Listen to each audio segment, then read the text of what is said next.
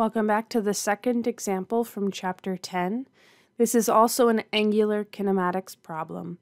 And I do want to point out right away that we aren't going to see very many rotational kinematics example videos here in Chapter 10 because they really do follow the same structure as all of the Chapter 2 videos. So if you really feel like you're struggling with this, it may be worth re-watching some of the Chapter 2 examples or coming to office hours to talk through what your specific struggles are. All right, and so in this example, we have a wheel. So again, drawing the picture as we read through the problem is going to be the easiest thing. It was initially turning, so it has an initial angular velocity, and it speeds up. So that means that we have an angular acceleration. All right, so let's start to label the information that we're given. The initial omega, the initial angular velocity, is 8 radians per second. It is already in the appropriate units, so we don't have to convert anything. And it speeds up to 25 radians per second. That's the final angular velocity, 25 radians per second, in 3 revolutions. All right, this is really key for us. 3 revolutions, we want to make sure we recognize what that is. That is an angular distance, theta, if we say that the starting location was 0. So what that means here is that we're saying that the initial theta is 0 radians, and the final theta here is 3 revolutions. And as always, we must pay attention to units. That's been an important part of our course since Chapter 1.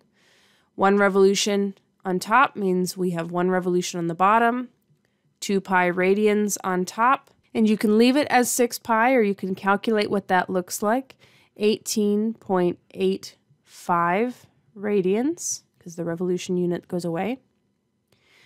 All right, now in Part A here, we're being asked to find the angular acceleration. It is really important that we recognize that we cannot use the definition of angular acceleration. I'm going to write it down here, but we cannot use this. And the reason we can't use this is because we don't have time. So this won't work.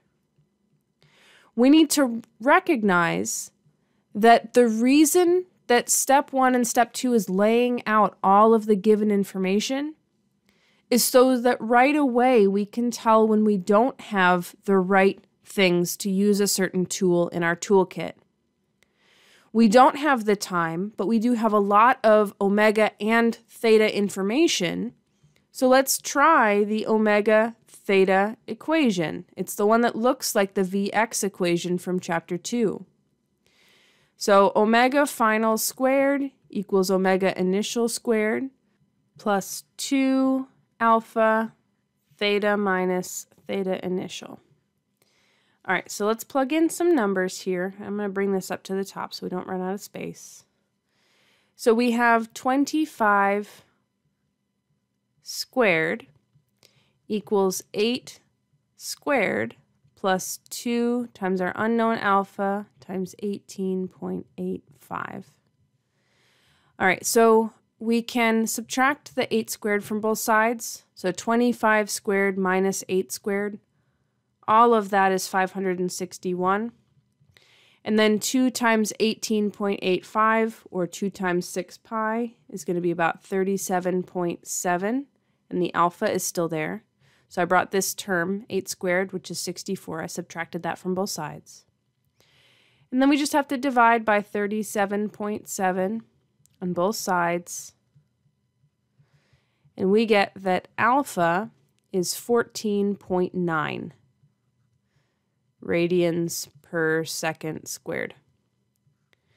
All right, so that's Part A. For Part B, we can now use that piece of information. Now, this is positive because we're speeding up and our initial angular velocity was also positive. In Part B, we're rephrasing the question the way that we're used to doing.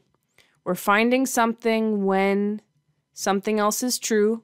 We're finding the time, that's t, in order to reach that final angular speed. So when the omega final is 25 radians per second. You can also use that final theta value, but then you're going to have to use the quadratic formula, and that's way more work. This is going to be a lot simpler for us. So find t when omega final is 25 radians per second. That's going to be the omega t equation. It's going to look very similar to the VT equation from chapter 2. So omega final equals omega initial plus alpha times time. So we have 25 equals 8 plus 14.9 t. So we subtract 8 from both sides. I'm going to bring this over here so we've got a little more space, not at the very, very bottom. So 25 minus 8, that's 17, equals 14.9 times t. So we divide both sides by 14.9. And so we get that the time is equal to 1.14 seconds. So it will take just over a second to speed up from 8 radians per second to 25 radians per second if we only have to circle 3 times to do so. It's a very big angular acceleration, so that time seems reasonable enough to us based on the intuition that we're starting to build in this chapter. That's it for this example. As I said in the previous example, these really should start to look like chapter 2 problems. There's really nothing that's different about them except for the labels and units. But the process that we use and the way that the equations really work is very similar, if not identical, to what we saw in chapter 2. When we have further examples in this chapter, they're going to be in different topics. So I look forward to continuing on in the chapter with you together. See you in those next videos.